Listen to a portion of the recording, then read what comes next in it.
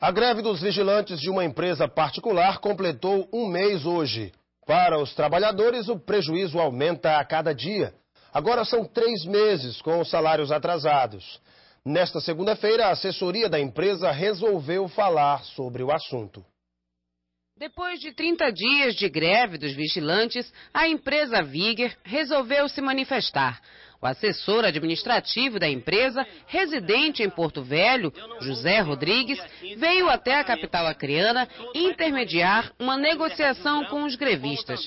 Eles reivindicam salários atrasados, 13º, tickets e rescisões de contratos vencidas há mais de 7 meses. Até agora não foi nada satisfatório aos trabalhadores. Houve apenas argumentação verbal, não há nada de concreto, isso para nós não interessa. Nós buscamos o interesse do trabalhador, que é os seus pagamentos. Mas enquanto os vigilantes achavam que existia uma luz no final do túnel, foram surpreendidos com uma declaração bombástica de José Rodrigues. Sem data prevista para que os servidores recebessem os salários, ele ainda fez uma revelação nada agradável, o que causou ainda mais revolta nos vigilantes. O que mais indignou os vigilantes aqui do Acre foi saber que o dinheiro que deveria ser pago para eles está suprindo a necessidade dos vigilantes de Porto Velho, já que lá as empresas que fazem parceria com a Siga não estão em dia, enquanto aqui em Rio Branco todas as empresas que contrataram os serviços da Siga já pagaram.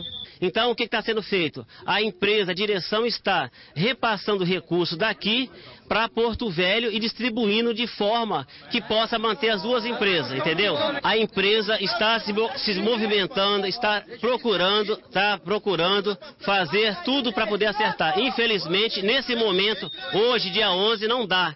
Mas existe a possibilidade ainda esse mês com certeza. Nós vamos acertar as pendências que tem, inclusive com as rescisões também, que nós estamos em débito com nossos clientes.